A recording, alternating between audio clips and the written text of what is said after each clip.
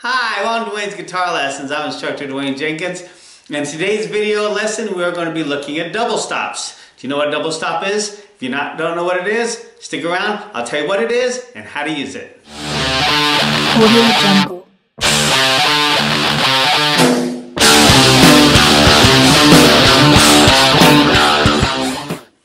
Alright, so here we are, the lesson on double stops. What a double stop is very simple. Basically, it's a two-note chord, okay? Now, the most simplest and regularly used double stop is our power chord, okay? Power chord is basically two notes.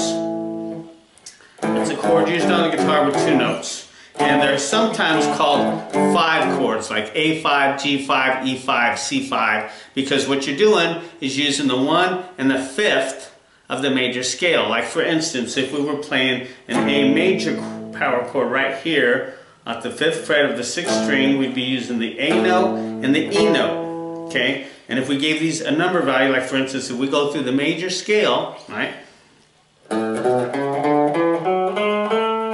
That do, re, mi, fa, sol, la, ti, do, okay? The letters are 1, 2, 3, 4, 5, 6, 7, 8, okay? A, B, C sharp, D, E. So what we want to do is we want to say, well, what's the 5th? Well, the 5th is 1, 2, 3, 4, 5. A, B, C, D, E. So A and E, those are the two notes that we're using in this chord. A and E, okay? That's what's called a double stop. Now there's many double stops you can use. You can use a 5th, you can use a 4th, you can use a 3rd, you can use this octave, you can use a 6th. There's all kinds of different ones. Now the ones that we're going to be looking at today are our 4ths, okay? A 4th. So we have a power chord that is a 5th, and we have a 4th, which is going to be using the 1 and the 4. 4 is going to be located right underneath the 1. So if the A is the 1, the 4 is going to be located right underneath it.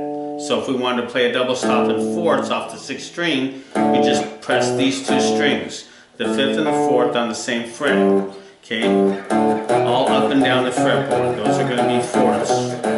The 1 on the 6th string and the 4 on the 5th string.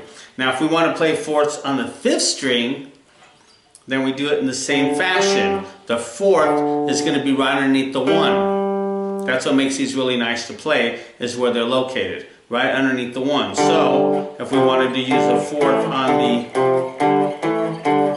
5th string, we want to play a 4th double stop there, it's in the same location as on the 6th string. On the 4th string, our D string, our 4th is going to be right underneath it, once again, on the 3rd string, which is the G string, okay?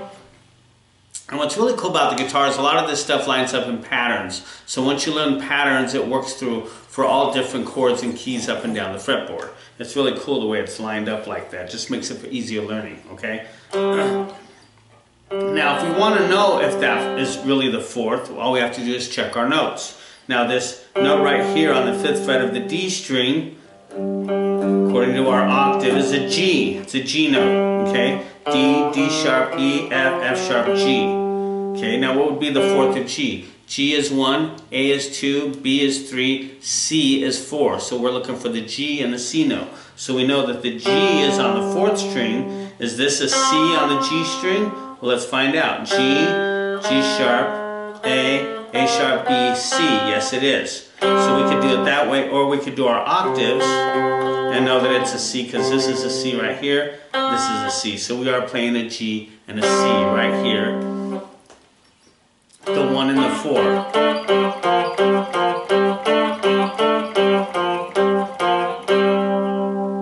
Okay. Now, when we go to the G string, the 4 isn't right underneath it because of the B string.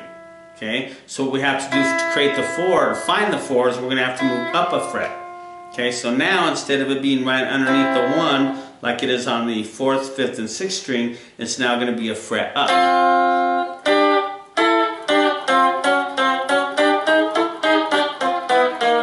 Once again, all up and down the fretboard. And is this correct? Well, let's find out. We have a C. That's a C on the G string. What's the 4th of C? C is 1, D is 2, E is 3, F is 4. So C and F, those are the two ones that we want to look for. So we know this is a C. Now is this one an F? Well, it's C. We have the B string, B is open, C, C sharp, D, D sharp, E, F, right there, yes. So now we've got the C and the F. So if you want to play a double stop, a fourth double stop, using fourths, on the G and B strings, we would play it like that.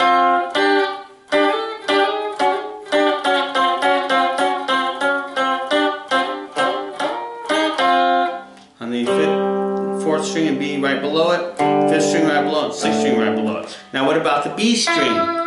Okay, if we have our root on the B string, let's say we're on the fifth string, I'm sorry, the fifth fret, okay, the fifth fret of the B string, and what note is that? Well, let's find out.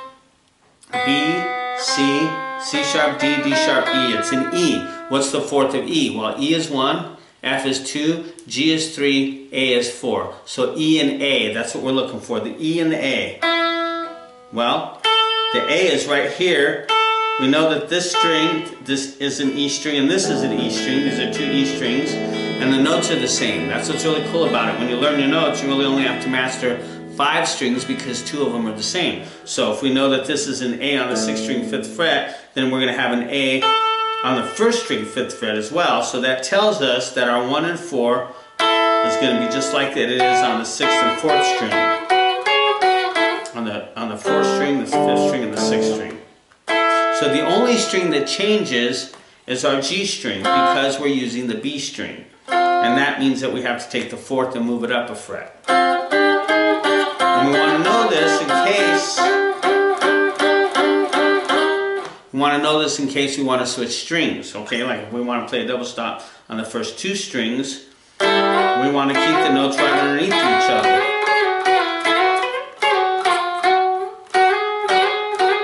But if we want to do them on the G string, we got to change the note configuration, the finger configuration, because of the notes where they line up to more like this.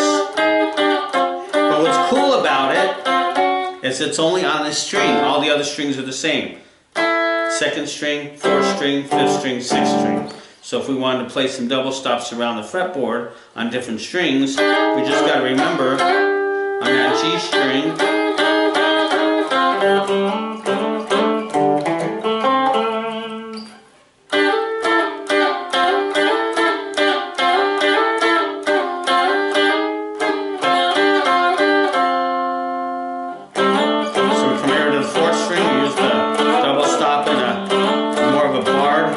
same thing with the 5th string, same thing with 6th string, same thing with 1st string, or the 2nd string, I mean. That's where your root is, okay?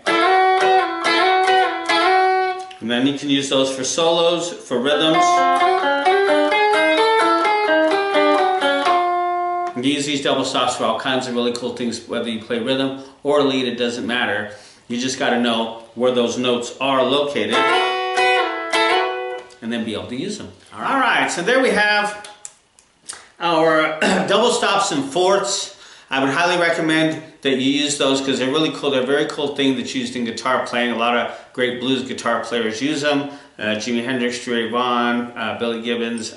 You know, a lot of people use them, and because they're really simple to use and effective. Okay, they're effective to use. And what you want to do is think about, okay, like the 4th is right underneath the 1. The 5th is 2 frets up. That's our power chord. Okay, so that way you can switch between using 5ths or 4ths, or a 3rd is going to be right behind it because the 4th and 3rd are right next to each other. So if you know where the 4th is, the 3rd is going to be right next to it. Okay, so that makes it easy to find your 3rds. And I would highly recommend working on these. Find your 3rds, your 4ths, your 5ths, your 6ths, and your octaves. And by doing that, it's going to make you a much better guitar player, and it's going to fuel your creativity. All right? So, if you have any questions, feel free to let me know. Check out my website at dwaynesguitarlessons.com. If you like this video, be sure to check out some of my other ones. I'll see you at our next lesson.